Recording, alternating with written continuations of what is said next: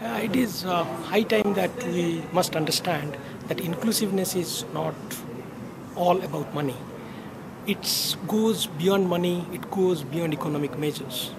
So to this extent, if you talk of human development, it is a concept, it is a paradigm which actually takes people at the center of attention as the means of, not only as the means of development, but ends by themselves. So marrying these two powerful concepts of inclusiveness and human development, we are trying to assess the former through the lens of the latter.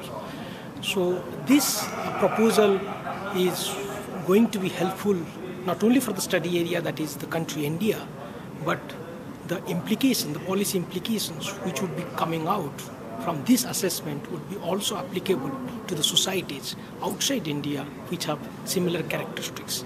And it would be able to address the structural and other vulnerabilities within the societies for which the inequity, the non-inclusiveness is persisting, and we would be able to address those issues through this measurement technique coming out from the angle of human development.